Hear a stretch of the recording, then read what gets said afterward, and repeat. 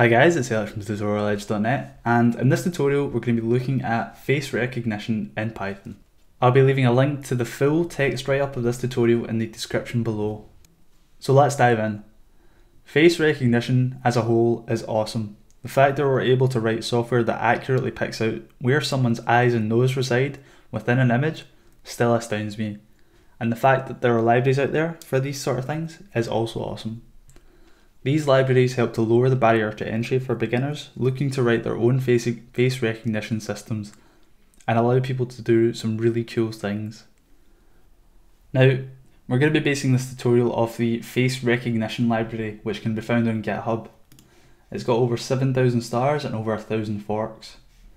And I'll leave a link to this GitHub page in the description below. Now, just to give you some context, this face recognition library is built on top of dlib. Now, dlib is a modern C++ toolkit that contains many machine learning algorithms and tools for creating complex software in C++. Now, we aren't going to be going into too much detail as to how this works. We're just going to be looking at how you can use this library to write your own face recognition software in Python. Now, before you can get started with the face recognition library, you're going to have to install it, and that can be done using the pip command. So pip3 install face recognition. It should be noted that there are some underlying dependencies that this library relies on, and you may have to work through installing and updating these libraries and frameworks in order for this to work. So let's dive into some code. Now, first and foremost, we're going to want to import the face recognition library. So import face recognition. After that, we're going to want to load in an image. So image equals face recognition dot load image file.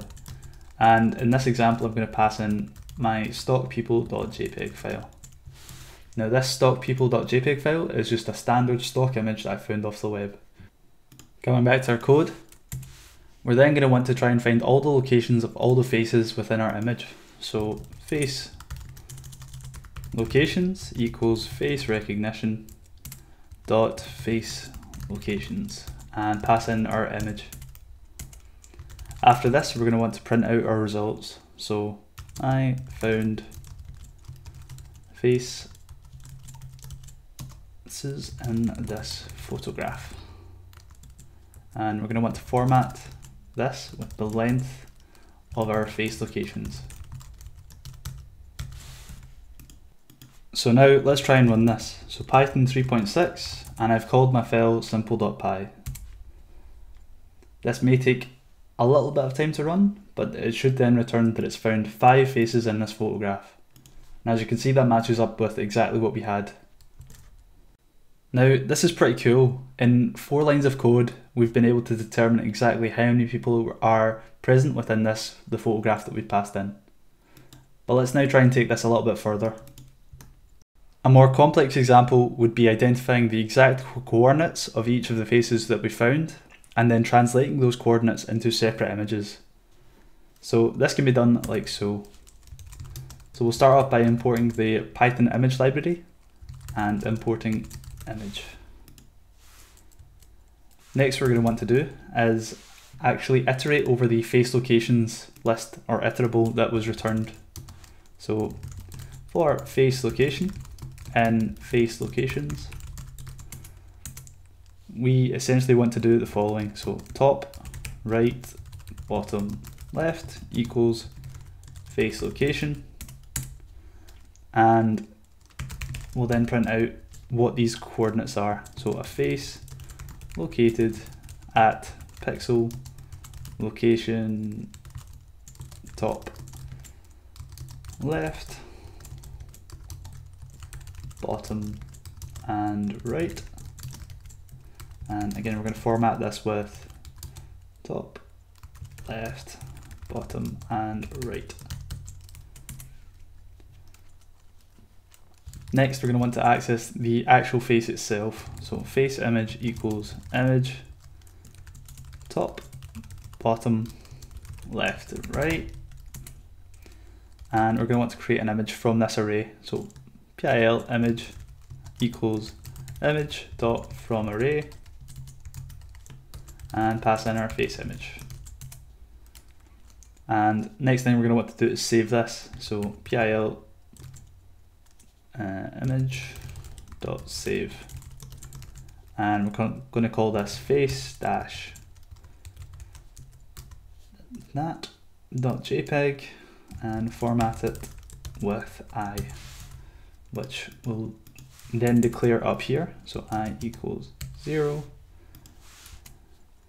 And after this is done, we'll set I to equal I plus 1. So let's try and run this. Now, coming back to it, you should see that all 5 of our faces were found, and it's printed out the coordinates in pixels of all these 5 faces. Now, if I was to come back into my current directory, I would see that all 5 of these faces has made it into a .jpg file. Awesome. So far so good. We've been able to take one image and extract all of the faces from that image. But how can we extend this further? How can we determine who is within a particular image? Well, the face recognition library makes that really simple for us.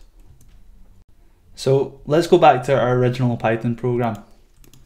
And I want to take out pretty much everything up to here. And I'm going to use 2 images. So I'm going to use one of just Barack Obama and one of him in a crowd, and I'm going to try to determine whether Barack exists within this crowd.jpg file. So coming back here, I'm going to want to pass in people/Barack.jpg, and I'm going to also want to create an unknown image. And again, we're going to want to use the load image file method and pass in people/crowd.jpg. Okay, so I'm going to want to create a Barack encoding, and that's going to equal face recognition dot face encodings of our original image, which is Barack Obama, and we're also going to want to create an unknown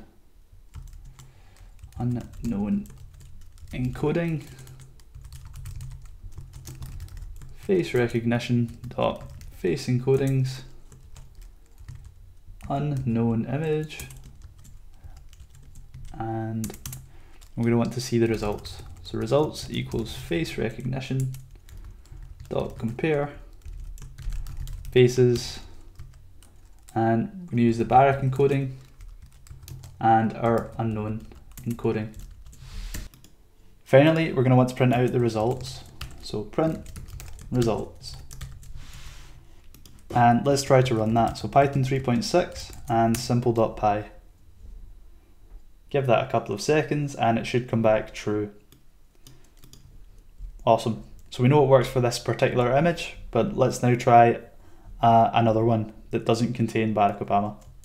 So I've just gone away and downloaded a wonderful image of Trump, and we're now going to change this to people/trump.jpg, and again we're going to try and run this. Give it another couple of seconds and you should see that it comes back as false,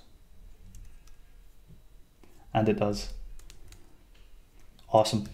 So hopefully this really short tutorial gives you some indication as to how powerful the face recognition library could be. You could, in theory, use this for a number of different applications, such as monitoring who comes to your door every day.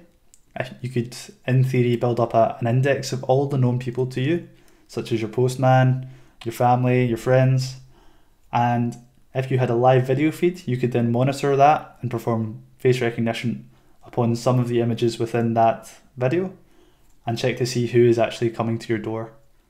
That's just one very small example of what you could do, but the possibilities are obviously endless.